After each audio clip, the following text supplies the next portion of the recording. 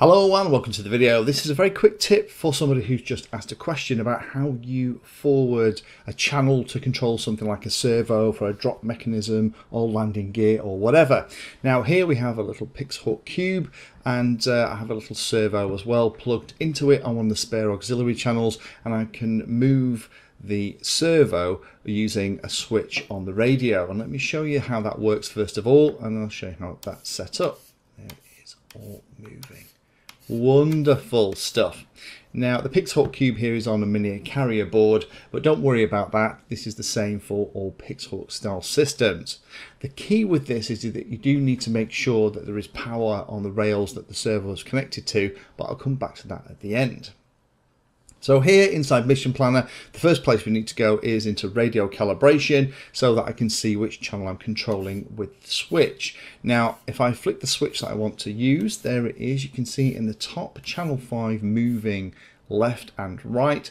That is going to be the one that we used to control the servo, but it could be any of them depending how you've got it set up. So if I just jump back on the bench, so that's how it's set up. Channel 5 is set to SG, the switch SG. So as I move that, that's changing the value inside Mission Planner.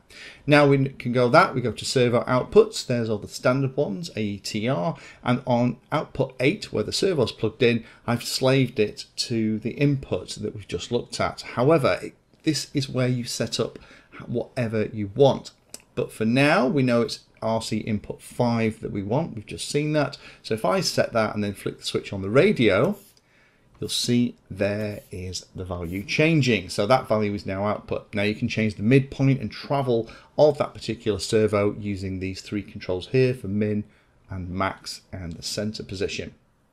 So back on the desk, there we are. We have the servo plugged into output 8. And now we're using channel 5 or RC5 set up for that servo. It's all working. There is only one little wrinkle with this.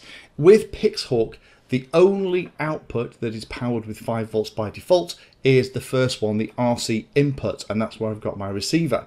All the others are not powered at all. So normally it would be powered by the battery eliminator circuit from something like the speed controller for the throttle that you have plugged in here, but I haven't got that. So I've had to plug in a battery eliminator circuit alongside this servo to make sure that it's got power. And because it's got power and because it's configured inside ArduPilot, inside Mission Planner for output 8, it's all working. So that's how you do it.